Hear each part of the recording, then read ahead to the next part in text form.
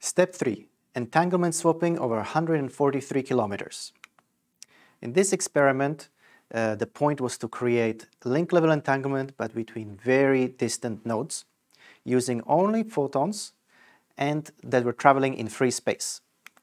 So the experiment was performed by Herbst and collaborators in 2015 from University of Vienna, and it was carried out in the Canary Islands, namely between the islands of La Palma, over here, that was hosting node A of the network, and Tenerife over here, that was hosting node B.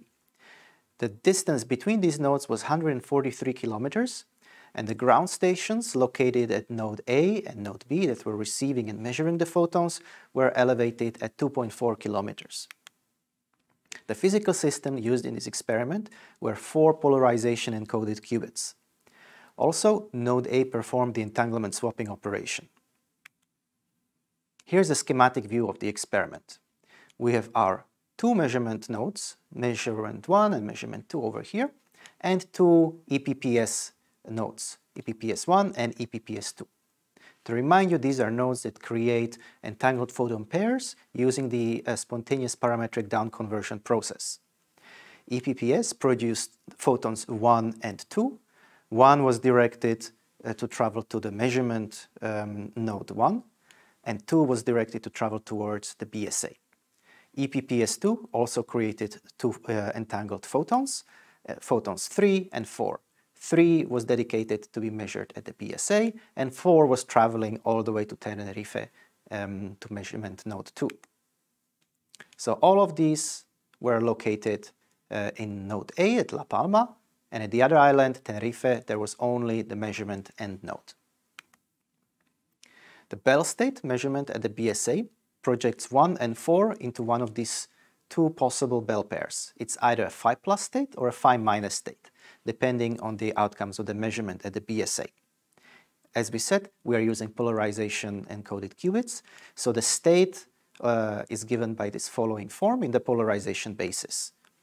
So we've got an equal superposition of H and V and H for photons 1 and 4, where H is the horizontal polarization and V is the vertical polarization. Here are some important numbers regarding the experiment. The loss over the entire length of 143 kilometers was 32 dB. That's quite a lot. Pair this with a stochastic process of generating the entangled pairs. It's therefore desirable to have a very bright source, meaning a lot of pairs get generated per second. This can be achieved by increasing the intensity of the pump laser at the EPPS nodes. However, this has 2 effects. One effect, the positive one, is that the production rate at the EPPS node increases, as we would expect. On the other hand, the fidelity of the state that is projected between photons 1 and 4 decreases due to multipair emissions at the EPPS nodes. On the other hand, if we lower the pump, we can achieve the following numbers. So the lowest pump strength used at the EPPS nodes was 60 milliwatts, and that resulted in about 15,000 counts per second.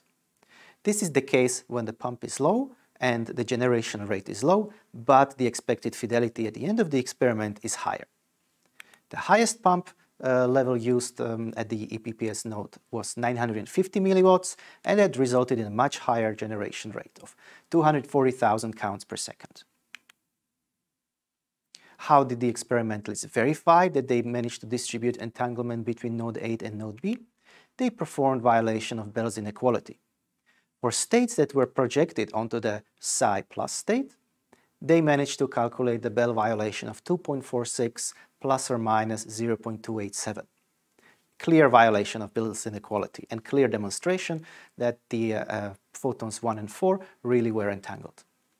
If the state, on the other hand, was projected onto the psi minus state, they obtained a very similar Bell violation of 2.487 plus or minus 0.287. The data was accumulated over a period of 8,000 seconds, and for this particular run, the pump laser output was set to 60 milliwatts. To remind you, again, it was slow generation rate, but it allowed for nice and clean violation of Bell's inequality. That concludes our discussion of the experiment performed at Canary Islands. Next, we're going to return to stationary memory qubits and how they can be used to establish link-level entanglement.